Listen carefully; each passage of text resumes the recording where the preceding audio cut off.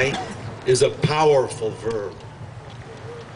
Those of us who once belonged to People's Temple and somehow survived thought we knew what testimony was all about.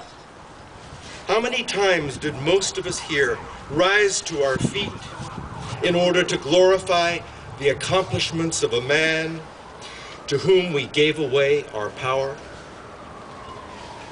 Today, I want to testify to something quite different, to the selfless devotion of so many individuals, living and deceased, buried here and elsewhere, that created the vibrant interracial community called People's Temple, founded on a belief in equality. That was and remains the overwhelming miracle. Something unprecedented in U.S. history. That's what makes this hilltop slope looking down over East Oakland sacred space. In the examples of those who participated in this failed, possibly doomed experiment, in what we then called socialism, I choose to find a seed of hope. Thank you.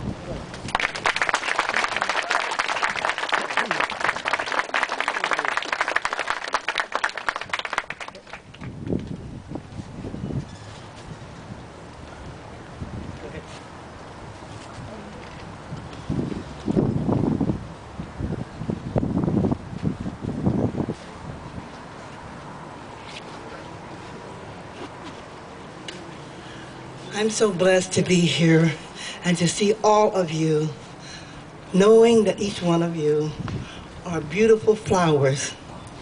We know that flowers grow and that they bloom with the anticipation of the light of the sun, looking to the heavens for their life. And each one of you that came together, looking for love, looking for life, wanting to be a part of the truth.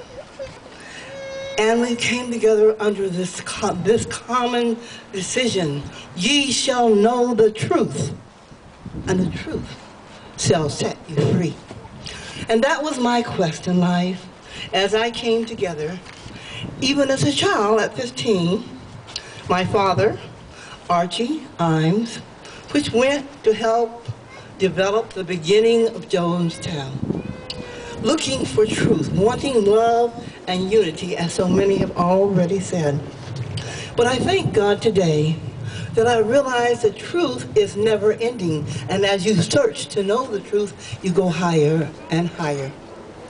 And today I recommend and encourage each one of you, as you seek to know the truth, to know that no man knows it all, and to know that also you cannot put your trust in man. That happens throughout history. Even people who put their trust in different leaders, as you know, in the past. We know it happened in Germany. We know it happened throughout history where they put their trust in man, and it will fail you. But you have to put your trust in God. So I encourage each one of you to look to the truth, and the truth shall set you free. Thank God for this beautiful memorial, and thank God for all of you here today.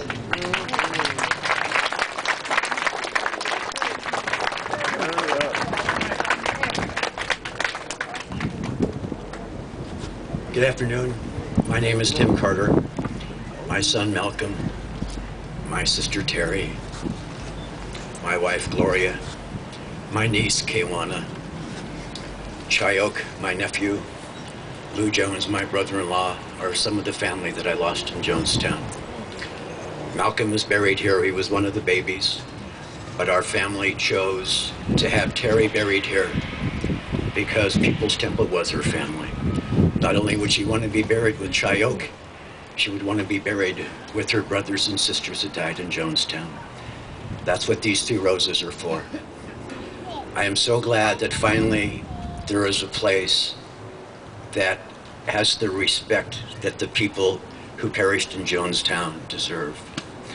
My intentionality for this place is that it be a place of healing, a place of understanding, a place of compassion, and that the wounds that still exist in all of our hearts, in whatever way, both those that are here and those that are not here, that the energy be directed to them for healing for all. It's been 32 years, and I'm sure as those of us who survived know, for those who haven't survived, I'm sure you've felt, it still hurts. It still hurts. To me, the greatest tragedy of Jonestown is that most people have no idea how great a tragedy it was because they didn't know the people. Malcolm, I love you and miss you. Gloria, I love you and miss you. Terry, I love you and miss you. To all the people who perished there, I love you and miss you. And to all my brothers and sisters here, I love you, and I'm glad I don't have to say I miss you. Thank you.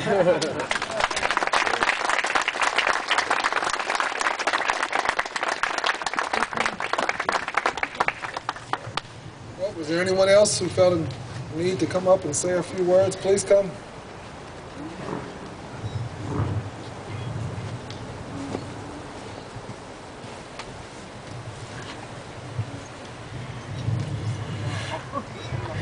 Hi, my name's Craig Rubens. I'm a general building contractor, and way back when, I was working on a project in San Francisco, working on the oldest house in San Francisco, in fact, the Abner Phelps, 1111 Oak Street, and one of my bosses came to work and said, "We've got a new guy for you." It's a small crew. There were 5 of us, young. I was young then. And this guy was 55 years old. We were all white, he was black. His name was Roosevelt W. Turner. His name's on, I presume, on that plaque. And he was a great worker. I thought, wow, 55, that's old. Not too old. He was a very good carpenter. However, he wound up leaving us early because he was in the very first wave. Because he was a talented builder, he helped build the houses and the buildings in Jonestown. And of course, he never came back. That's all.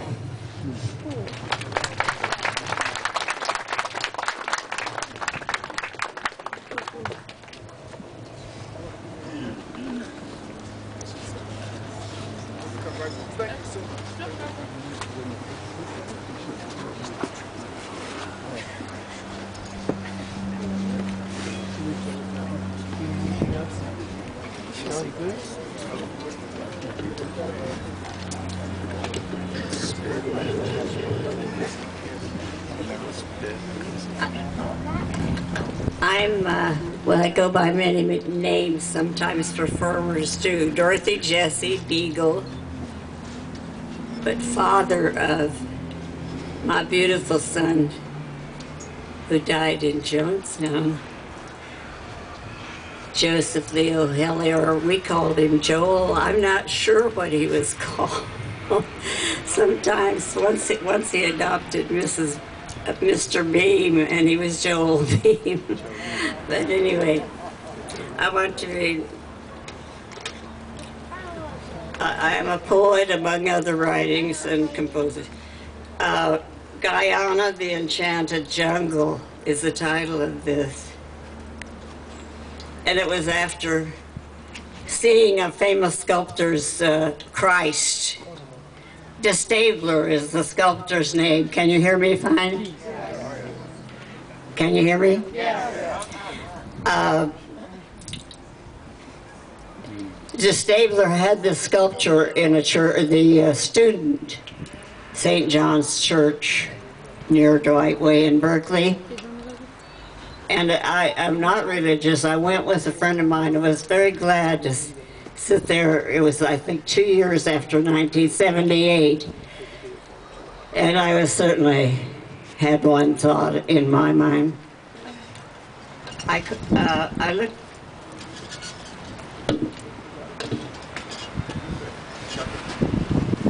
This is called Guyana, the Enchanted Jungle. Part 1. De Stabler, that is the name of the sculptor. De Stabler's Christ, I looked upon not to pray, but in memory of my son Joel. I'm not seeing it right. Okay, I looked upon not to pray, but in memory of my son Joel, who with 900 friends and more died in a faraway land, Jonestown, Guyana, Jonestown, massacre, Jonestown, the promised land. And looking on this maverick Christ,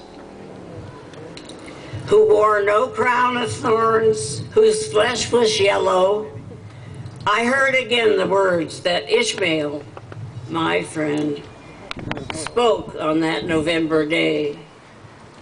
I had a vision. He was a great artist and a religious man. I had a vision. I saw your son Joel lifted gently upward by the two beautiful white doves. And part 2, De Stabler's Christ, controversial like the Master,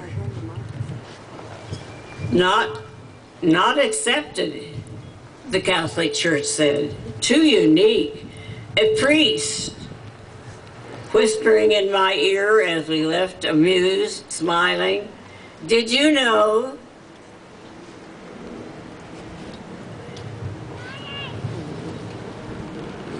quite? I just can't see the, okay, the leaving, this priest said to me, did you know? He said, smiling and amused, the artist created Jesus in a way that he was outlawed at first and not permitted in any church. For he was created a sort of yellowish color and no crown of thorns, and shown at the point of ascension.